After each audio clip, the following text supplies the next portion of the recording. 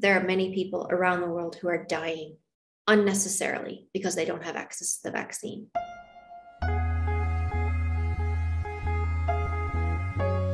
This is a pandemic, which means it's global, and global problems need global solutions. So what I would like to see is a much more strategic use of the supply that we have. And if some countries aren't going to use it, then give it away, or give other countries a chance to actually use it and give it to the people who are literally begging for it.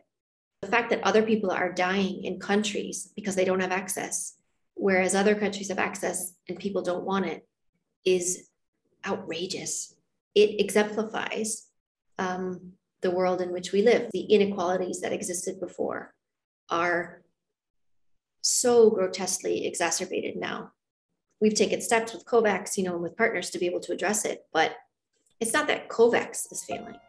It's the fact that we don't have access to that supply to be able to distribute it.